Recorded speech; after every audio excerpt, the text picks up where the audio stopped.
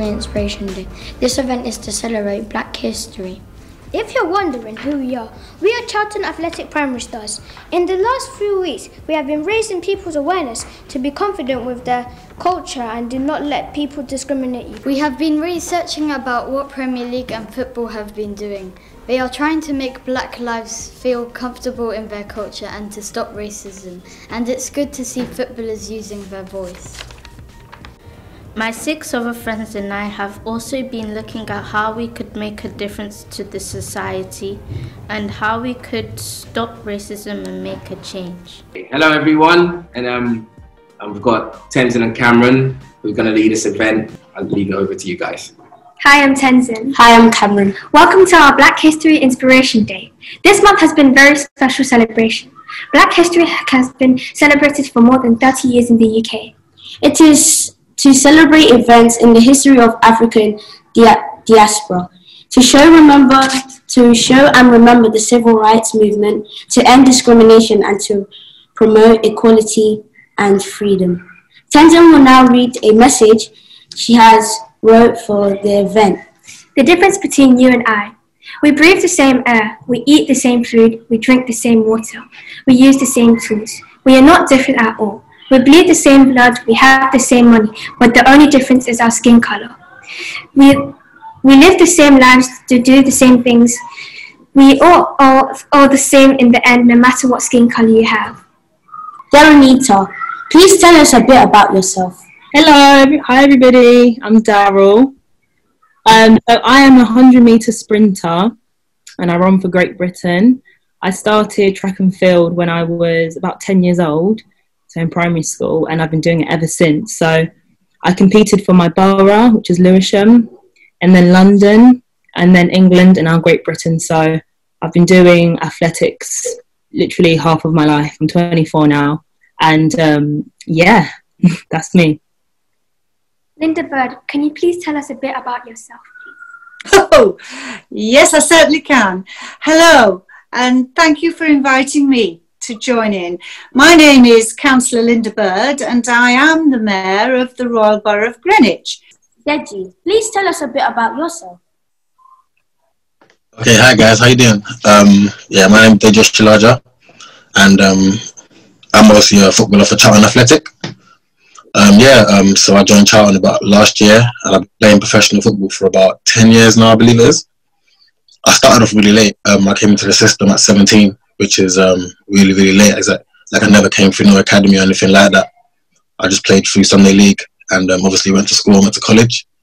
So I got really lucky and when I was playing for my college team and I done really well, and then I got picked up by Cardiff and obviously went there and obviously started my career there.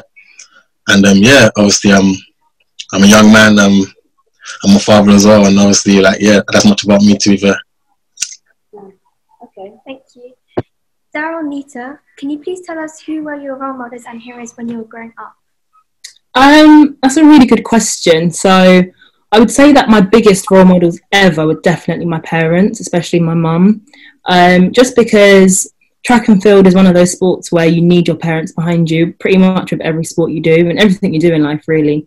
And just from a young age, having my mum finish her job in the day, then pick me up from school, take me to the track, pick me up, make my dinner, and when you look back and just all the amazing things she did and the sacrifices she made for me to have the life I have now and the career that I have, that's very inspirational.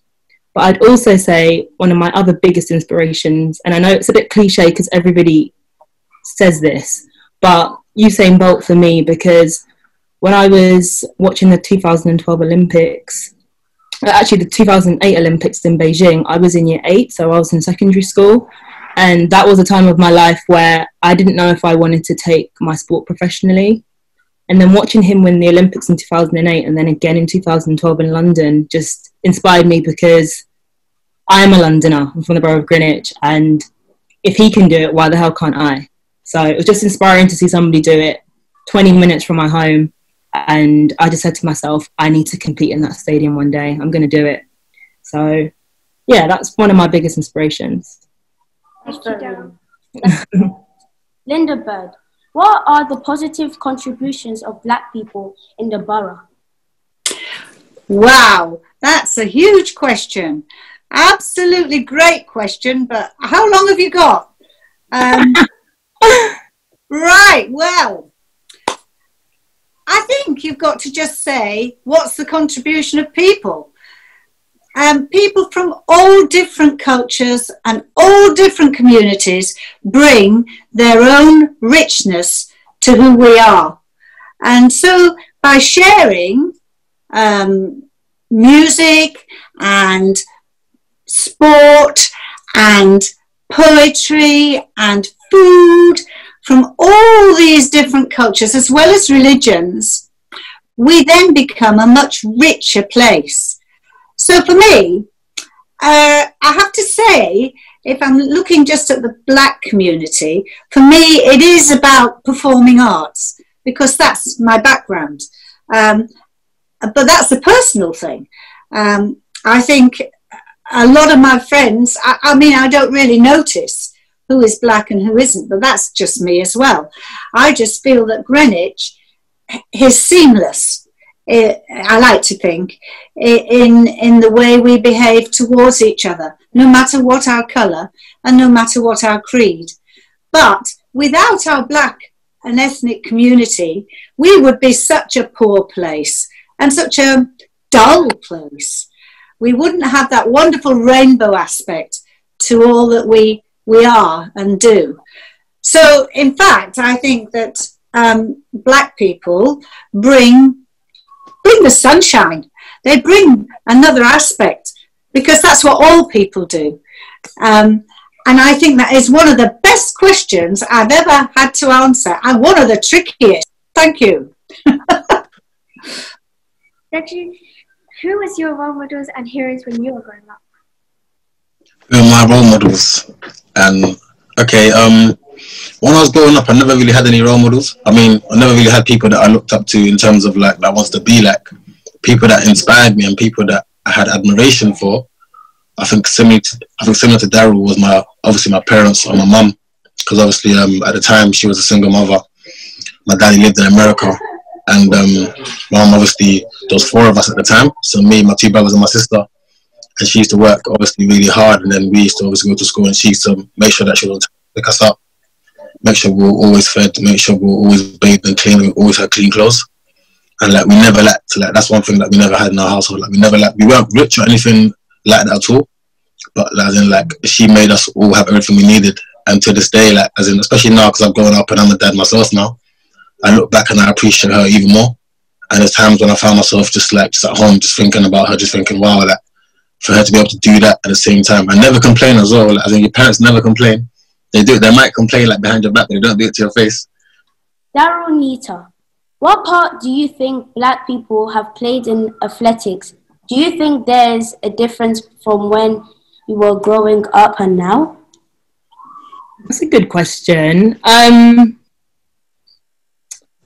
I feel like track and field in itself is amazing because it's all about the different countries coming together, competing on the world stage. When it comes to the sprints especially, we are very prominent.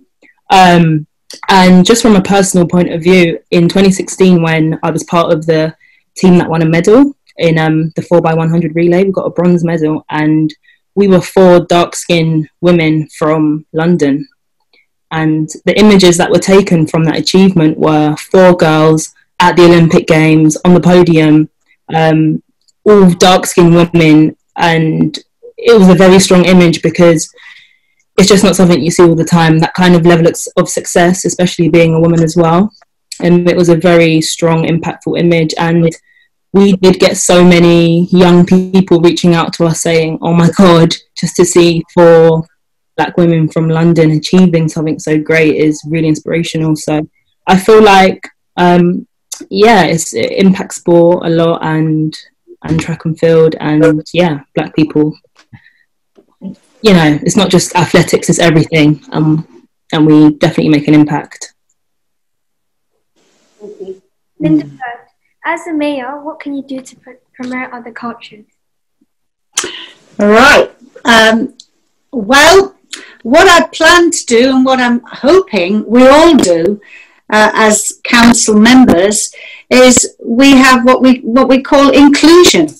That it doesn't matter what's your colour or your creed, that you should have equality and you should have access to everything, the same as everybody else.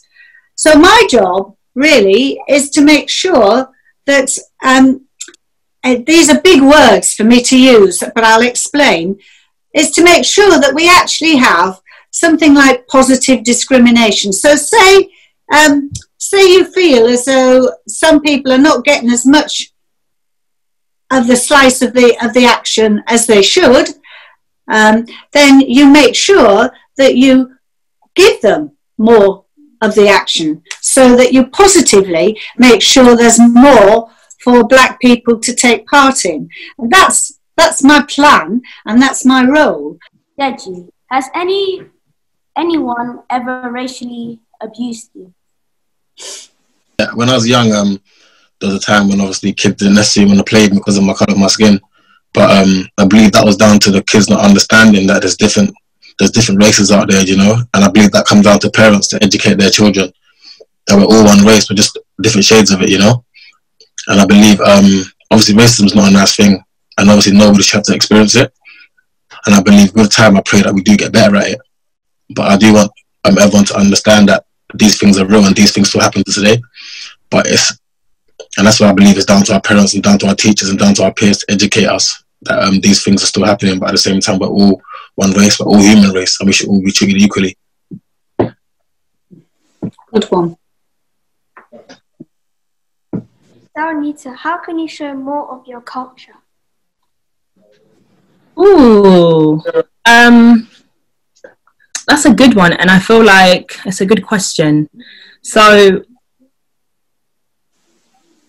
being obviously black and living in Britain and competing for Great Britain, at first it was, you know, I don't really know how to explain it, but I think what I'm trying to say is it's important just to be effortlessly black or effortlessly yourself, effortlessly African, effortlessly Caribbean, whatever it is you are. It's about being proud of that and never hiding your culture, never talking down on anybody else. Just being proud of who you are, your heritage, where you're from, and educating people, having these conversations. I feel like the Black Lives Matter movement, which happened this summer, was very inspirational and very educational for a lot of us. And these conversations are necessary. As the Mayor has said, it's about making these changes in our environments and having these conversations and being effortlessly yourself. I feel like for me, this Black Lives Matter movement even gave me some extra confidence just to fly the British flag with pride. And because you asked a question before about racism, and I've experienced quite a lot of racism. The success that I had at the Olympics in 2016, I don't really want to say the things, obviously I wouldn't say, but it was some racial slogans, racial slurs, people, just really bitter, ignorant people, telling you you're not from here, you shouldn't be flying that flag, things like that. I was born and raised here, I'm British, and it's about being effortlessly proud of that and not explaining yourself to anybody, just being you. I feel like we can all take a lesson from that. And just be yourself and confident. Thank you for your answer.